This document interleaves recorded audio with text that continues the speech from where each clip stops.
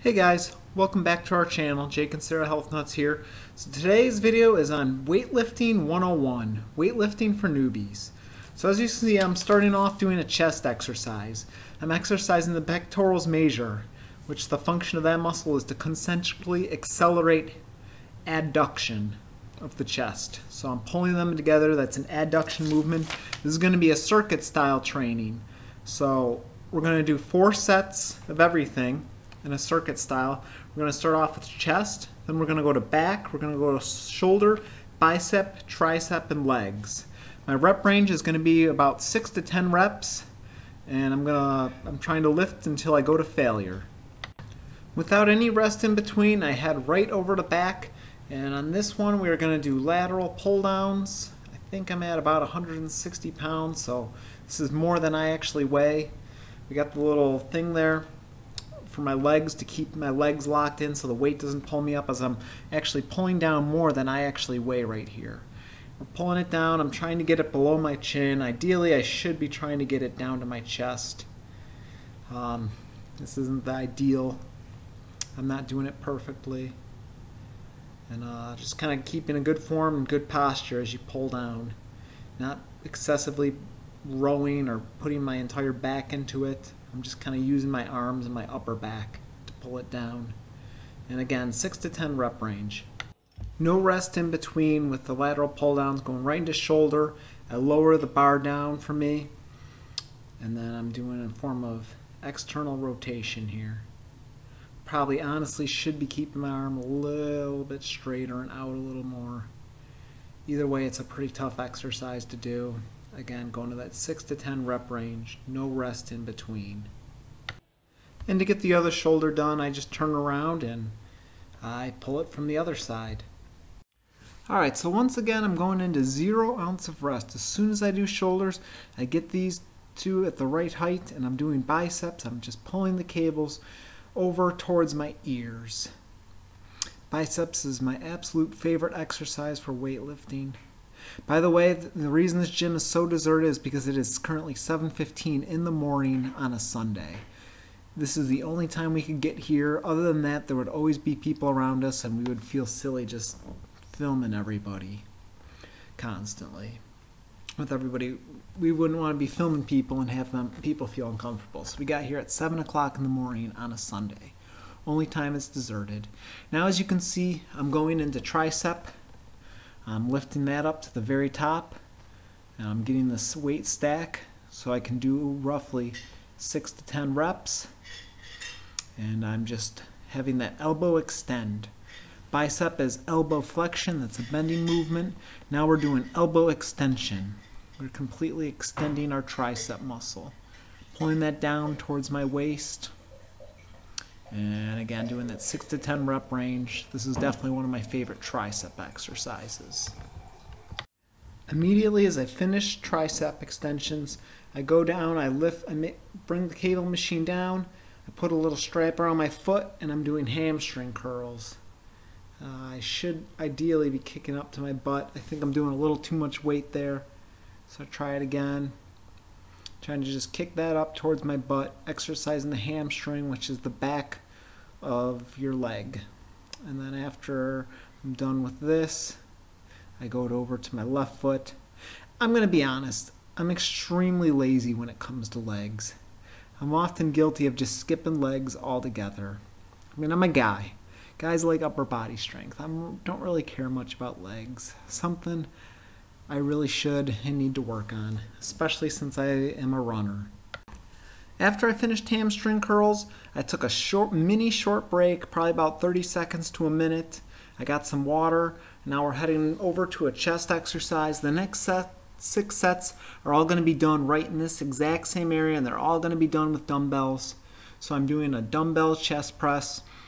I'm not a huge fan of this exercise, and that's because I'm extremely afraid of going to failure, especially without a spotter. Sarah isn't quite the best spotter, and she's filming at this point, so I usually do not go to failure. I have actually dropped weights on my chest before. Luckily, I kind of did have some control on the eccentric and the deceleration. So this is not the safest exercise. If you are new to lifting, I do not recommend that you do this exercise. I recommend doing something else. Immediately I went to go put my chest press dumbbells back, and now we're going right into back immediately. I actually don't know the name of this exercise, but it's pretty self-explanatory. My left hand is on the bench press. My right hand has the dumbbell and is just trying to pull it as high as I can.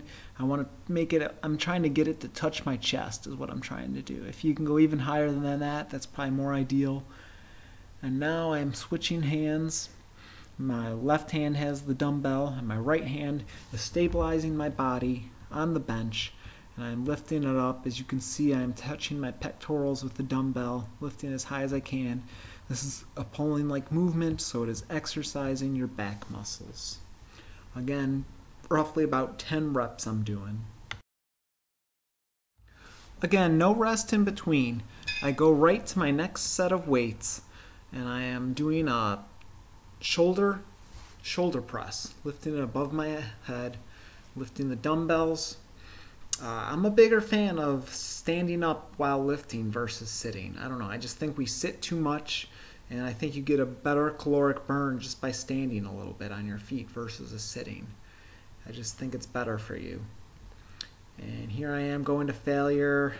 It's really tough, and there's my last rep. I set the dumbbells down on the floor because I knew there was nobody waiting for it. The gym is still really deserted at this time of day. I'm getting ready to do bicep curls. And as you can see, I kind of have Sarah zooming in on my wrists here, because one thing people do is they'll have their wrists and their palms facing towards their body more. I'm trying to prevent that. I'm trying to use all bicep if I can for this exercise and not use any of my forearms. You can exercise forearm, but that's meant to be a different exercise. Right now I'm focusing on biceps, keeping my back straight, not putting my back into it, and just trying to use all biceps here. Again, biceps is my absolute favorite exercise. So in this exercise I'm doing tricep dips. I rested for a minute because I had to go get this weight here, and I am just doing tricep dips. You want to prevent your shoulders from rounding up towards your ears. You don't want your shoulders to be rounded. And go down as far as you can. This is about a 45-pound weight here on my lap, and I'm doing tricep dips. I tried to do that 6 to 10 rep range, but 10 reps is just too easy for me to do dips. So this is probably more like a 15 or 20 rep range. Even with the weight, it's just too easy for me just to do my own body and triceps. Next, we're doing legs, round 2. We're doing squats. You want your squats to be roughly to the height of a chair, so that's why I got the bench there, to make sure I'm going down to roughly about the height of a chair. And squats is a pretty tricky exercise to do. It's pretty hard to have good and proper form on. But most people are on machines doing leg presses. I'm standing up, I'm holding the weight because I feel like this does core strength and not just your legs and your glutes. So I am standing up doing this exercise. After finishing circuit 2, I got some water, and now we're going into the bench press. You see those little things on the side? That's the safety. I really like this bench press machine. As you can see, I just set it down completely. If your gym has that, I highly recommend using that, as I am not afraid to go to failure even without a spotter because it has the safety on there. And I'm just doing the standard bench press, bringing it down. I know it's debatable whether you should and shouldn't go down all the way. That's very debatable in the bodybuilding community. Again, doing roughly about 10 reps, and I'm doing almost my body weight here on this exercise. Alright, so as you guys notice, I'm really big on doing a different exercise in the same spot if I can to save time. I don't want to be all over the gym doing one set at one end of the gym, doing another set at another end. In this circuit training, I like to keep it quick and be able to move right into the next circuit in the same area. This, I'm really just using my body weight, and I'm rowing with my entire body. I'm doing more than that 10 rep range that I'm shooting for because it's just way too easy to do 10 reps. And I am pulling all the way up to my chest. I'm having my my chest touch the bar, and I'm just rowing my entire body. Now we're on to shoulder number 3. This one is kind of like a lateral raise. You don't need a lot of weight. This is pretty tough exercise to do. Definitely don't need 100-pound dumbbells to do this. Nobody can do that. And I'm just having my thumbs point towards the ceiling, raising these at least up to my ear length is what I'd like to shoot for. Once again, we are back to bicep curls, my absolute favorite exercise. It's pretty basic. Just kind of curl on down. Again, I'm not using my forearms. I don't want to pull. I don't want to use my forearms. I just want to use my bicep. And I love doing this exercise. Again, standing up. I went immediately from shoulder to standing up bicep curls, doing it in the same spot so that I have no rest in between. I like to try to keep my circuits in the same area if I can, just to save time. And I went to failure there. I couldn't lift anymore. All right, we're on tricep number 3. This is the way I learned from Athlete X on YouTube, Jeff Cavalier. Most people typically are on a bench with a knee or something on, and they'll just extend their arms behind them. This is the way Jeff Cavalier recommended, so I try this way. And whenever I do this exercise, and I haven't done it in a couple weeks, I'm always sore the next day. I don't know what it is about this one. This one does a really good job working your tricep muscles. So definitely give it a try. It's definitely harder than it looks, swinging it behind your body like that. All right, so I think I was actually using the exact same weight. So I just got up from that little bench there, and I pulled the dumbbells on my sides, and I'm doing walking lunges. I'm not the best at these. I try to walk, and I try to have my knee touch the floor. Again, I just don't enjoy doing legs very much. I really don't enjoy it.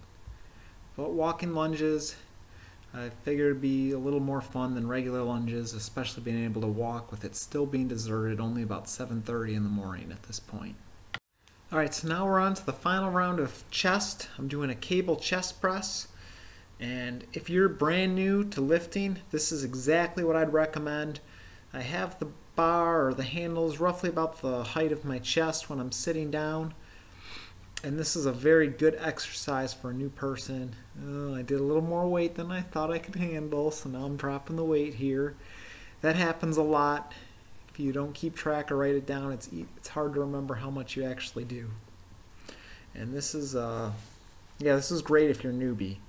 It's really hard to get hurt on a cable machine. I highly recommend it if you're brand new to lifting. We are on back number 4 here. I use my legs, I extend my whole body, I go all the way back, and I want to pull that all the way to my body, the handles. Some people will use their entire body, they'll use their back, they'll use their core, they'll use everything. Remember, you just want to use your back muscles right behind you. So I'm just using my arms, I'm pulling that in as far as I can up to my body. You don't need to use any other parts of your body except your back. You want to have proper form here. Once again, I am big on saving time. I go right from the rowing, right over here. I'm going to do a shoulder raise. I'm going to raise it above my head. I actually do not remember what the name of this is. I put it between my legs there, and I just lift it up. If I get a better camera angle, Sarah. All right, much better. And I'm just lifting the cable right there, at least up to eye level or higher if I can. And this is a shoulder raise. I don't actually know the exact name of this one, but it's exercising the shoulder. And we are on to set 4 of bicep. I figured I would do a machine just to kind of make this a diverse workout and show you that there's all kinds of ways to lift and work out. I'm not a huge fan of the machine. The only reason I'm doing it is for this video to kind of help people that might be new to going to the gym, kind of not sure what they should do. This is a decent bicep exercise though, for sure. I'm not a big fan. I would rather use free weights. Here's another tricep exercise. I'm actually not a big fan of this one, and mostly because Planet Fitness does not have a seat belt. I'm doing almost I think I'm doing about my weight, if not more. It's very hard to stay on the seat. This is a very goofy machine, but again, I'm just showing you what you can do when you go to the gym. You know, people go to the gym the first time, they have no clue what to do, what machine, what weight exercises, what muscles. That's why I make this video, is to kind of show you what it does. So the tricep, again, is the muscle on the opposite side of the bicep, behind your body, just above your elbow. My favorite one personally is pulling it down with the rope. That's my favorite tricep exercise. And for one of the last ones, we're going to do donkey kicks. This exercises your glutes and your quadriceps.